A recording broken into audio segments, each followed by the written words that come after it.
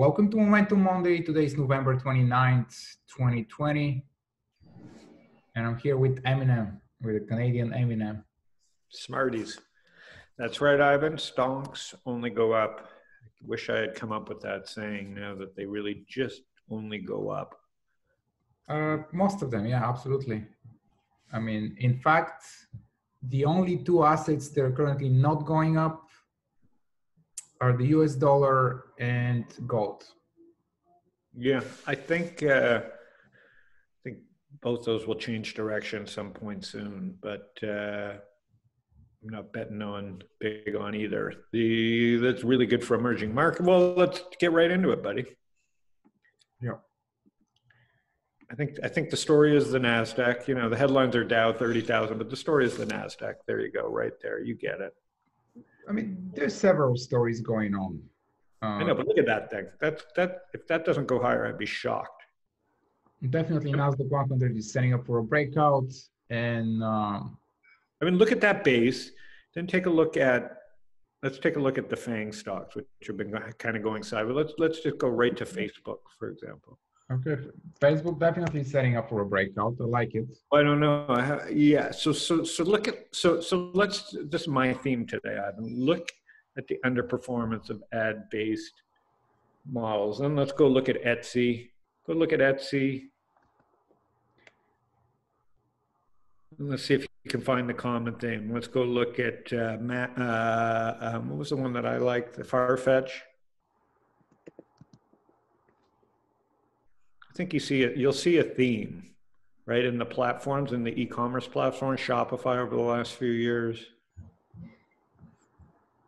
And if you open it, and so let's go back to, and Shopify setting up, so that looks great too. So if you go look back at Facebook and you think about,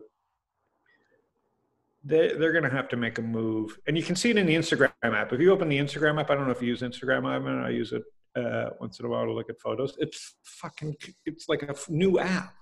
It's like you open the app, it says Facebook, and then there's like a camera button and a shopping button. And it's like, they have set the stage. They've been listening, even though everybody says that they're not listening. The only company not listening in the market is Twitter. But if you look at Facebook, they are poised to do big things in e-commerce. If you just have to open the Instagram app.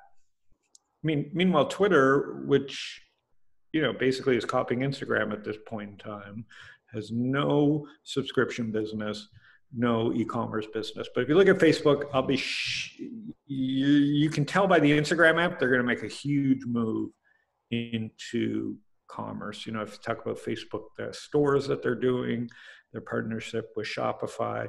So I think on the strength of e-commerce, I think the QQQ, going back to the QQQ, is just going to go higher. And then if we look at Google breaking out, I mean, I don't know necessarily what that means. It's just the strongest of the FANG stocks. So it's gone up the list this year. If you take away all the news, which you have to do, because this year is wacko. The only news that matters, there's like the thin guy became president. Forgetting all the headlines, there's just a thinner person won the president. The market is pricing in quagmire. The vaccine, you know, this mRNA, the Marina. I mean, if you really do some reading, and I finally started doing some reading just because you had to do some reading because every headline is this stock. This company is fascinating if you really think back on how fast they came up with, they had no products, and how fast this technology solved the problem. So, you know, that was always my rant on NASDAQ 10,000. Now we're at NASDAQ, I don't know, 12,000 and going much higher.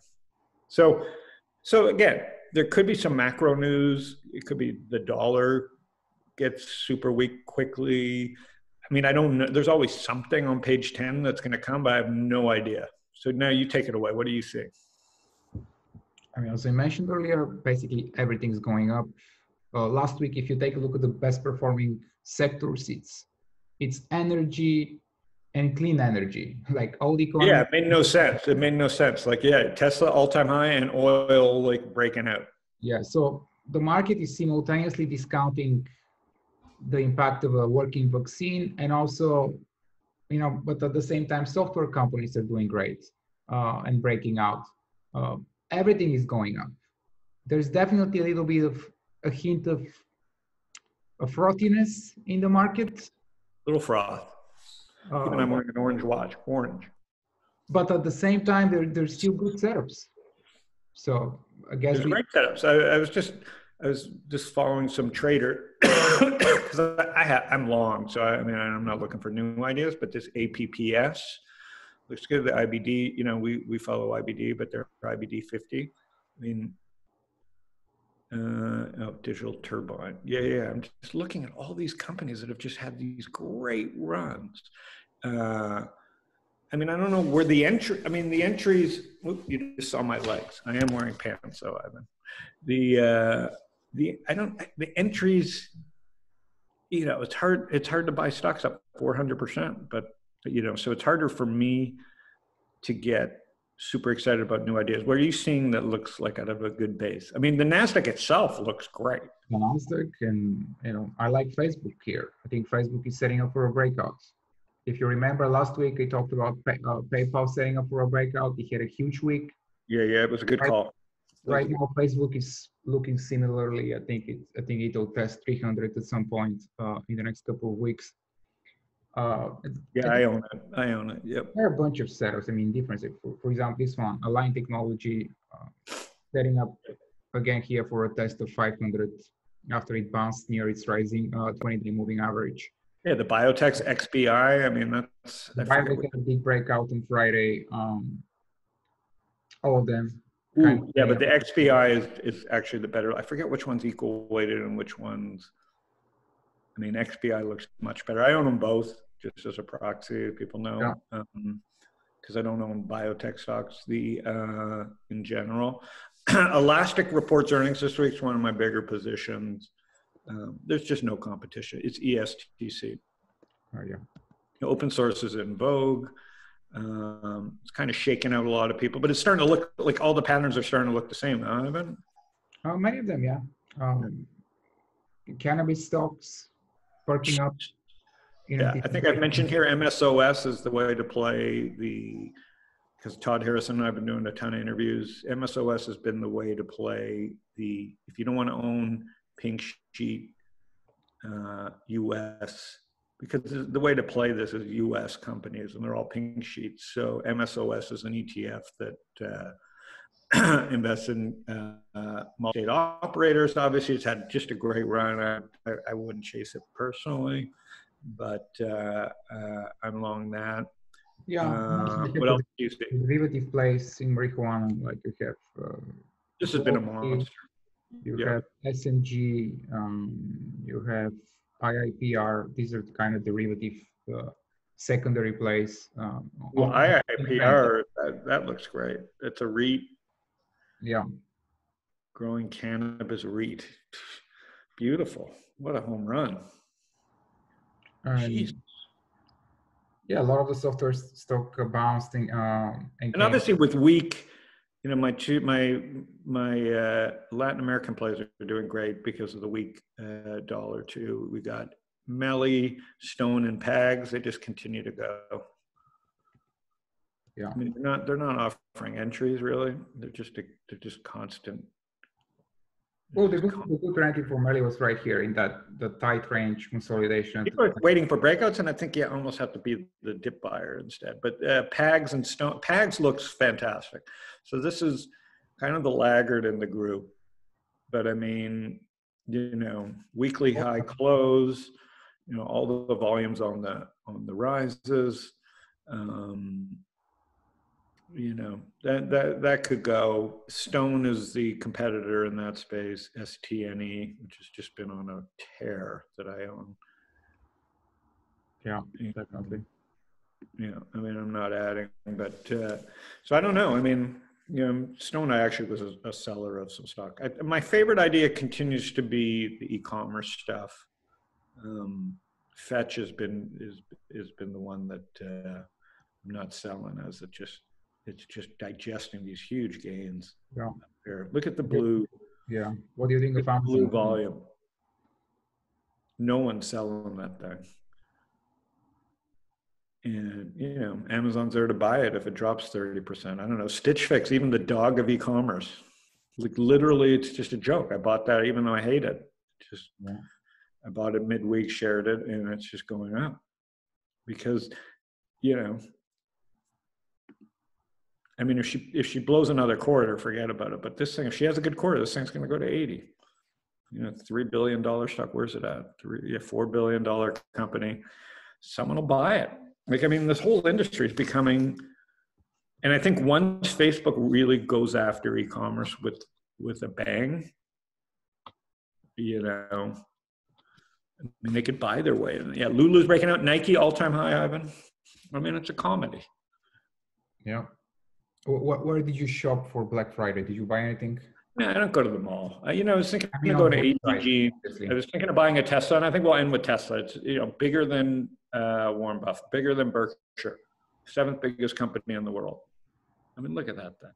Yeah, I wouldn't chase it here. I think it's due for a pullback. I have no idea. The stock has there's no rules. This thing is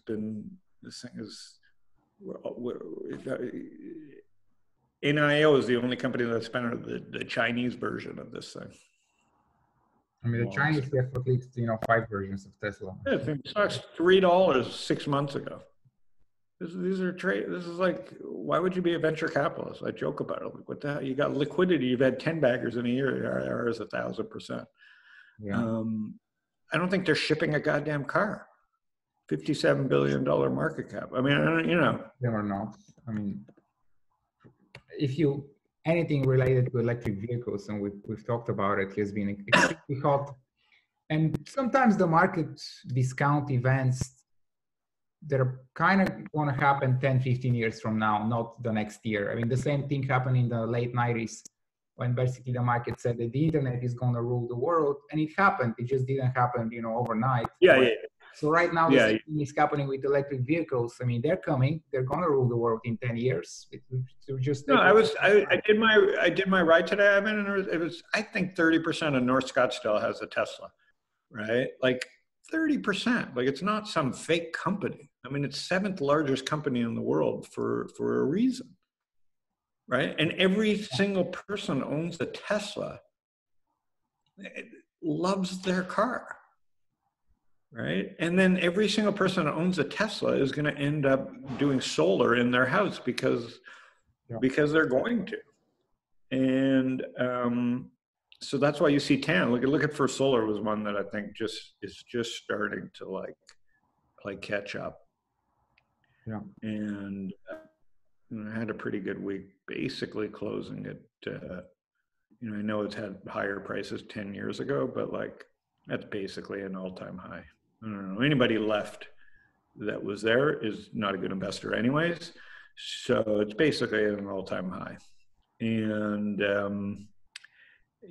going around the horn, Taser, AAXN, another great. Yeah, that's First Solar.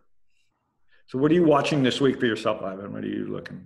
As I said, Facebook, IIPR, all the marijuana plays.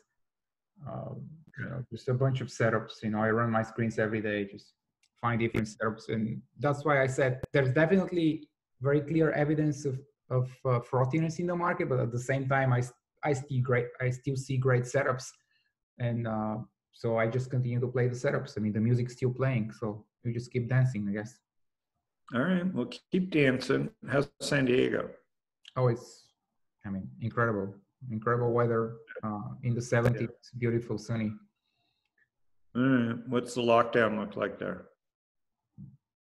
I mean, if you go to restaurants, you have to dine on the street, basically outside, and that's about it. Okay. All right. Well, stay safe. We'll check in next week. Thanks, IBD. These things, this will come to an end, but try and enjoy it. We're enjoying it. Don't overthink it. Yeah, exactly. All right. See you next week. All right. Have a good week, everybody.